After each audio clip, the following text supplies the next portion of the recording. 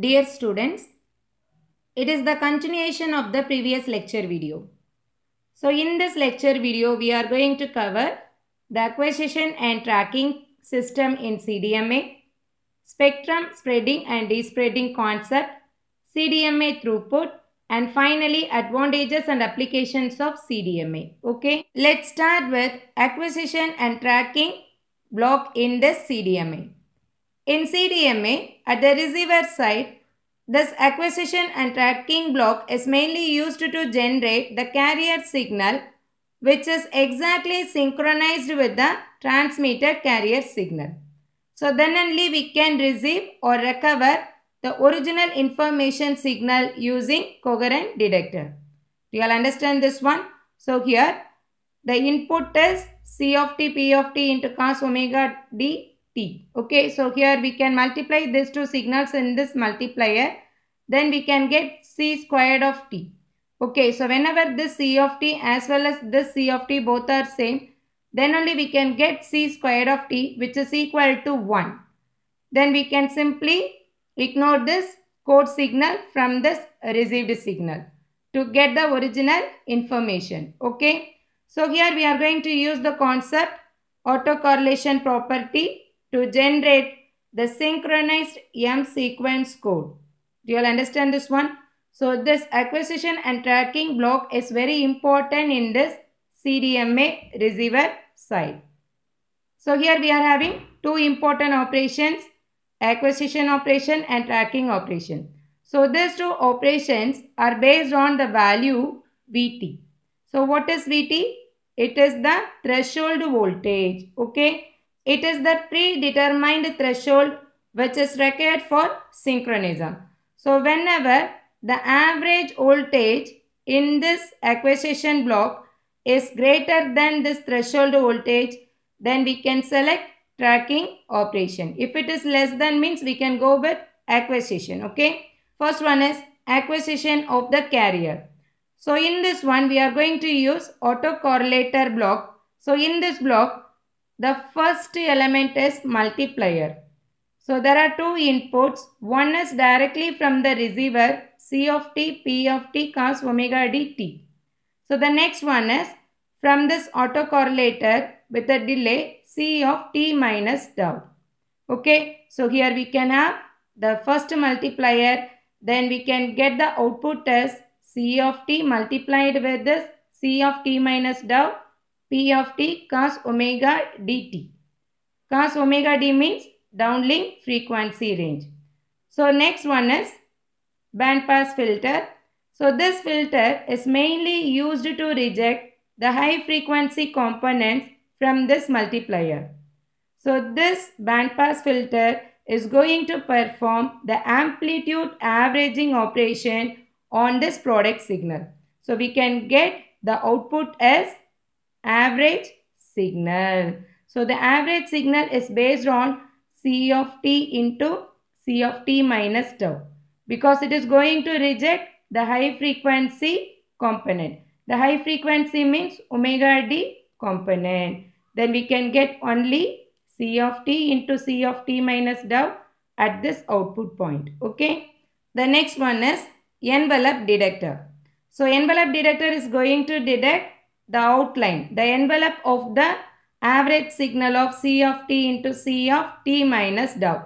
So it can get only the average voltage value. So we have already one threshold value, that is predetermined value. Correct? For getting the synchronized value.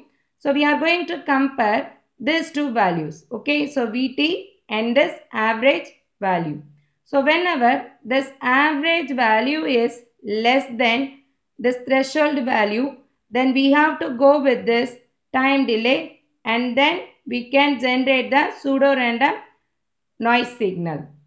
If it is greater than this threshold voltage, then we can move on to this tracking system that is based on delay lock loop. Do you all understand this one? So finally we can get the proper synchronized carrier signal at the output of this acquisition and tracking block. Do you all understand this concept? So here we can take the output of the first multiplier. This is the first multiplier. We can get the output as E of t is equal to C of t minus dou into C of t, P of t cos omega dt. Okay, so simply we can consider this value as, here this P of t is nothing but the information signal. Along with this downlink frequency concept, we can get cos of omega dt plus phi of t. Phi of t is nothing but the BPSK information signal in this receiver side. The output of the multiplier is given to this bandpass filter. This bandpass filter has a pass band centered on the downlink frequency omega d. So it performs the amplitude averaging operation on the product signal. So here we can take this to signal. One is the originally received signal, the next one is time delayed signal. Okay, so here cos omega dt into cos omega dt minus dou. Dou is the delay signal. Then we can use the formula cos A into cos B, that is equal to 1 by 2 cos A plus B plus cos A minus B. Then we can get the value cos 2 omega dt minus dou plus here this two value are cancelled. Okay, so here cos of dou. From this we can simply reject the high frequency component, that is 2 omega dt, and we can consider only the low frequency component, that is 1 by 2 cos del. Okay, next envelope detector. It detects the envelope of the signal C of t into C of t minus dou. So that can be represented as V average. Okay, so the next one is threshold detector. Here we are going to compare the given average voltage with the threshold voltage. So here Vt is the predetermined threshold value required for the synchronization. So when this average voltage from the envelope detector is less than the threshold, then the time delay value is incremented to get the proper carrier frequency. Okay. When the average voltage is greater than or equal to the threshold voltage, then the CDmA system switches from the acquisition to the tracking mode. Do you all understand this one? Next, tracking circuit. So here tracking can be done by using the delay lock loop. So here we are going to use two correlators. Okay, so one is to advance the time delay by half a chip period, that is TCH by 2. The next one is delayed by the half chip period. So one input to this multiplier is the received signal C of t into P of t into cos omega d into t. Correct. The same is given over here also. Okay, C of t into P of t into cos omega d into t. In the previous acquisition, we are simply giving the delay signal as C of t minus dou. But in this tracking system, we are going to use two correlators. One is to provide the advanced time delay by TCH by 2, that is half a chip period. One is delayed by half a chip period. These two correlated outputs are subtracted using this adder. Okay, so this provides a control signal E of dou. So this will run this VCO, voltage controlled oscillator, which will control the shift register. So shift register is going to generate the code waveform. Correct. So in order to produce the synchronized code waveform, we have to control this VCO. Okay. So here whenever we are going to subtract this to correlated outputs, we can get the control signals like this. So when the control voltage is present at this zero crossover point. So whenever it is present at this zero crossover point, then the locally generated code signal is in phase with the received signal. That means exactly synchronized with the received signal. Do you all understand this point? So we have to get the same synchronized code waveform by using this tracking system. Do you all understand this concept? So here it is very important to produce the same synchronized carrier signal at the output side. So here we are going to use two correlators. One is advanced by half a chip period. The next one is delayed by the half a chip period. So these two outputs are subtracted to generate the control voltage, which will control the voltage controlled oscillator. So this drives the shift register clock to generate the synchronized code waveform. With the control voltage at 0 crossover point, the locally generated code signal is in phase with the received code signal. In phase means the signal is synchronized with the received code signal. So here the cross correlation is also possible, but we are not using this concept widely. So we are using only the autocorrelation property. Okay. So the next one is spectrum spreading and despreading concept. So it is very important in this CDmA. So in CDmA, the carrier signal is modulated according to the information signal. So it will give the BPSK signal at a bit rate RB. BPSK means binary phase shift keying signal. So that is the first modulation. So for a BPSK signal at a bit rate RB, the main lobe of the power density spectrum is having the bandwidth from FC minus RB to FC plus RB. So here FC is the cutoff frequency. Here it is only based on that bit rate. Okay, so bit rate means it is only for the information signal. So without any spreading, we are having the initial modulated signal, that is nothing but BPSK signal. Okay, without spreading. But in CDmA, it is further modulated by the code waveform. So to spread the spectrum over the available bandwidth, that is called as spread spectrum. Okay. So here, this spreading the spectrum depending on the range RCH. RCH means chip rate, which depends on the code signal. Okay. So in this one, you can see the range of frequency is from FC minus RCH to FC plus RCH.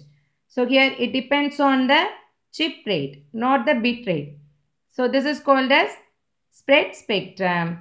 So if a signal is forced to spread a wider bandwidth, then its spectrum density will be reduced. So y-axis is the spectrum density. It is getting reduced whenever we are going to spread the spectrum. So here we can fully occupy the bandwidth for our signal transmission. In the transmitter side, we are going to spread the spectrum. At the receiver side, we are going to despread the signal. Okay. In direct sequence spread spectrum, the chip rate is much more greater than this bit rate. That means the spreading can be done over the entire bandwidth. Okay. So next, the effect of despreading at the receiver side. So at the transmitter side, we are going to spread the signal over the entire bandwidth. So at the receiver side, we are going to despread the signal to get the desired information signal. So at the receiver side, the despreading function is used to restore the spectrum of the desired signal.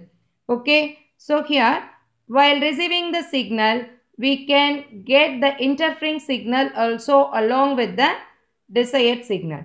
So in CDmA, this is the interfering signal. It has not been spread while transmitting through the satellite communication. So in CDmA, this interfering signal has not been spread. Only the desired signal is spread based on the chip rate. Okay, so this is the desired direct sequence spread spectrum signal. This is the despread interfering signal at the receiver side. So while despreading the signal, only the desired signal is restored.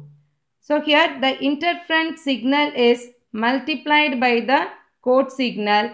Then the interference is spreading.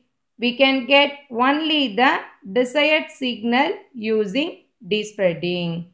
Okay. Next one is CDmA throughput. Here throughput defines the maximum number of channels in a CDmA system. So here we can consider the important parameters like number of channels K, processing gain, GP, throughput efficiency eta. So first, the number of channels. So the maximum number of channels in a CDMA system can be estimated using the formula capital K is equal to 1 plus rho into GP N0 by EB. So here N naught is nothing but the noise density in terms of watts per hertz. Here EB is nothing but the bit energy. NO is the noise density. Okay, so this noise density can be obtained by using the formula K minus 1 PR by Bn. So this Bn is nothing but the noise bandwidth. So in this one rho is nothing but the roll-off factor. It is nothing but what? The roll-off factor in this CDMA. Here GP is the processing gain. Okay, so it is defined as the ratio of power density in unspread signal to that in the spread signal. So here we can consider the power density in the unspread signal to the spread signal. It can also be defined as the ratio of chip rate to the bit rate. Chip rate means it is the code rate. RB, that is bit rate, is the information rate. So next, throughput efficiency. So it is defined as the ratio of the total number of bits per unit time with respect to transmission rate. So eta is equal to KRB by RT. So RT is nothing but the transmission rate which is equal to the chip rate. As we all know that the processing gain is equal to RCH by RB. So we can replace this RB by RCH as 1 by GP. So here this throughput efficiency can also be defined as the ratio of the maximum number of channels to this processing gain. So it is an important formula to get the throughput efficiency of the CDMA system. So next, advantages of this CDMA. So this CDMA is highly resistant to interference as well as multipath noise. Okay, so here the synchronization is not required between the stations. That means any stations can access the system at any time. It depends only on the code waveform. So there is no need for time synchronization. It is highly secured communication. So here small antennas can also be used without any interference. But it has some disadvantages as well. So here the throughput efficiency is low and it is expensive one. So this CDMA is widely used for a cellular system, GPS, subscriber access control, wireless laptop modem, etc. Okay.